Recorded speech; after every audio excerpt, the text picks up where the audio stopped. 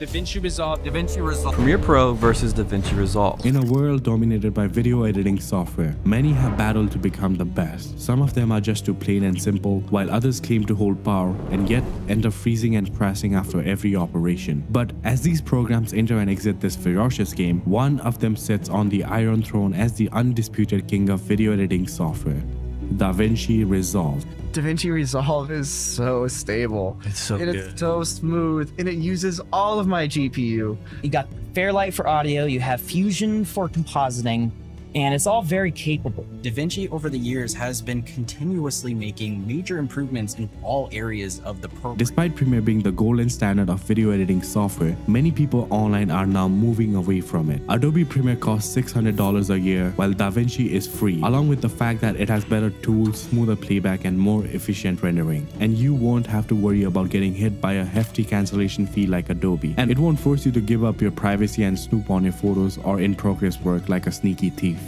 Adobe actually just announced that they are stealing your work and using it for a profit.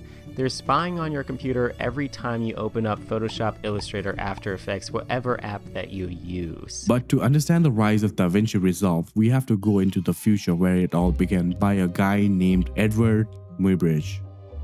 One of the strangest and most significant figures in the history of photography. They knew the pictures, but they didn't know his name. Artist, showman, and murderer. This man with no name. Famous for his The Horse in the Motion series, Edward Muybridge took hundreds of still shots in motion and laid the foundation of chronophotography, and went on to invent Juprascope, a device that projected the series of still images rapidly in a sequence, creating an early version of what it looked like a modern-day GIF video. Fast forward to the late 1890s when film cameras came along. That's when long strips of photographic negatives, aka film stock, started being used. When you played this strip quickly through a projector, it created the illusion of movement. Using such sequential movement instead of static images gained even more traction when Russian filmmaker Lev Kulesov introduced his theory. He experimented with how viewers derived more meaning from the interplay between two sequential shots than from a single one. This highlighted the usefulness and effectiveness of film editing and cemented Kulesov's place as one of the first video editors ever. Later, filmmakers discovered they could shoot scenes at different times and locations and then stitch them together instead of filming an entire movie on a strict timeline. Then came videotape technology, which introduced machines that could pause, play, and record, replacing the hand-on job of involving physical cutting and joining of strip films. This cut and join process was definitely laborious, but I bet it didn't crash like Premiere Pro does today. However, it wasn't until 1989 that video editing truly went digital and non-linear, with the launch of Avid Media Composer. And so, in 1987, I set out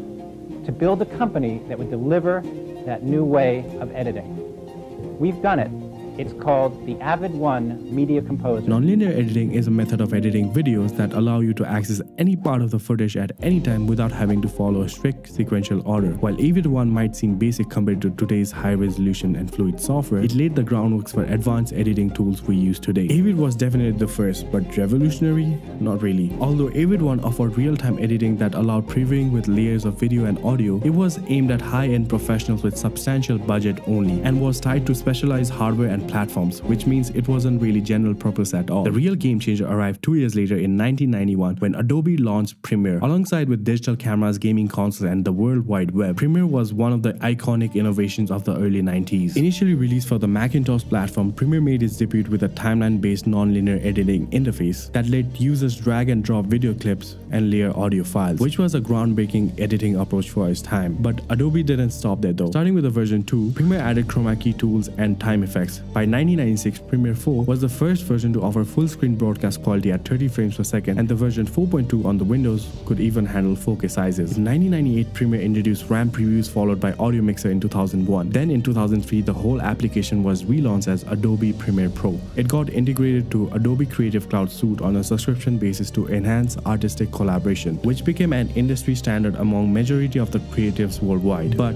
after decades of monopoly, endless bugs, and bad customer service, it was a high time for something bigger, better to revolutionize the video editing world. And finally, in 2015, creative community witnessed the rise of a new app that quickly became a favorite, as it rose above all the video editing software, shaking up the industry.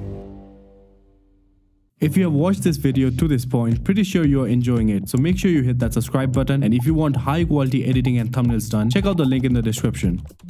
Though in this video, I mostly talk about DaVinci Resolve and Adobe Premiere Pro, there is a software that deserves a mention. Final Cut Pro. I used to use Final Cut Pro when I was starting with editing, and it has always been smooth to work with. If it weren't for complex motion graphics that I do with DaVinci Resolve, I certainly would be using Final Cut Pro. Now let's move on to why DaVinci is so much superior than Premiere Pro. Video editing can cover a lot of ground, from trimming audio to graphics and coloring. In front of a whole zoo of Adobe's Creative Cloud application with specific purpose for each app, DaVinci may seem to lack. But this lone wolf doesn't need a pack because it's an entire ecosystem on its own. DaVinci Resolve bundles tools for all of these tasks into a single program. With Resolve, you can get to the cut page for quick edits, the edit page for detailed work, the fusion page for advanced graphics, and the Fairlight for audio, all accessible with a single click.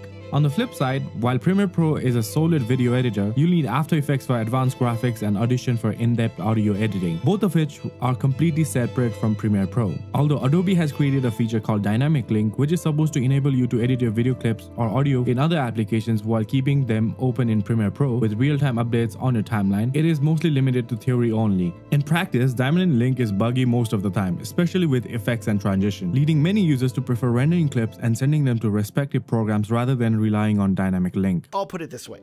It's definitely not a 100% success rate every time you open up something with Dynamic Link.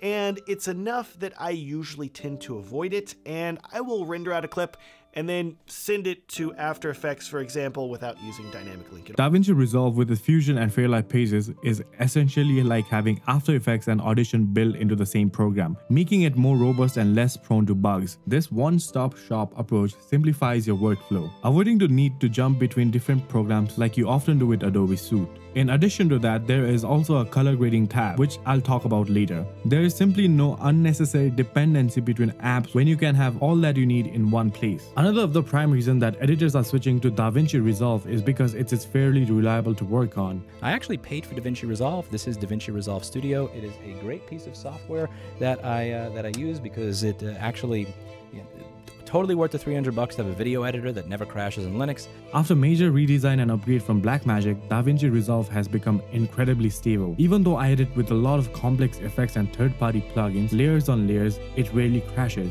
Unlike the traditional code stacking approach, it underwent a complete rewrite from the scratch, preventing lags and bugs. Thanks to this, it offers high optimized performance, smooth playback, and efficient render, and uses all of your GPU. In contrast, software like Premiere Pro cannot be trusted with its frequent freezes, crashes, which have caused many editors like my friends, not me, I don't use Adobe, to lose hours and hours of work even with auto-saved enabled. Especially if you are someone who works with tight deadlines and has projects to deliver on time, using Premiere can feel like walking through a minefield. One single bug and all of your hard work could explode in a blink. Not only this, when it comes to color grading, no video editing software can even come close to DaVinci. Color grading is very important when it comes to video editing. While factors like rendering and playback are editor's concern only, color in a video affect everyone, including the viewer's experience. Basically, it can turn bland footage into a visually stunning masterpiece and make everything look polished.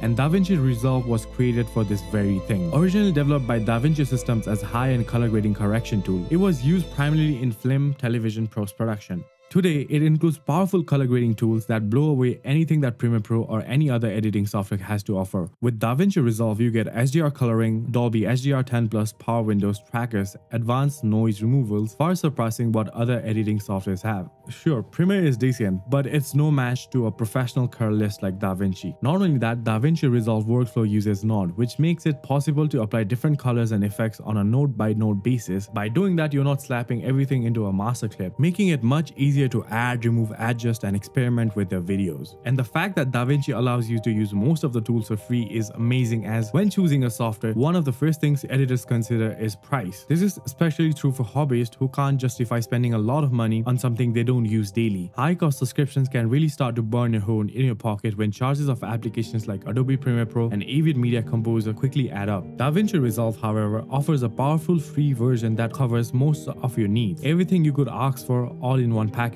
and at no cost. If you find yourself wanting more advanced features, the Studio version is available at a one-time purchase fee for just $299, practically half of what Adobe charges yearly. You also get a perpetual license for 2 users. In terms of value, Resolve provides a much better deal than any other editing software out there. Cherry on top, Resolve also has a dedicated editing keyboard designed for its high-speed precision with DaVinci Resolve. It comes in 3 sleek keyboard models for different editing needs. The speed editor for quick edits, the replay editor for faster paced multi-camera work like news and sports, and there is the editor keyboard, a fully sized QWERTY keyboard with a clutched search dial and extra edit keys. And the best part is it's priced at $595, comes with DaVinci Resolve, and is way cheaper than Adobe's annual subscription cost. Not only that, DaVinci also offers high-end color panels featuring control surfaces with intuitive tactile controls for making precise adjustment quickly. And they also have editing audio tools too. And with all of these features and many hardwares compatible with DaVinci Resolve, DaVinci has now taken the crown for the best video editing software.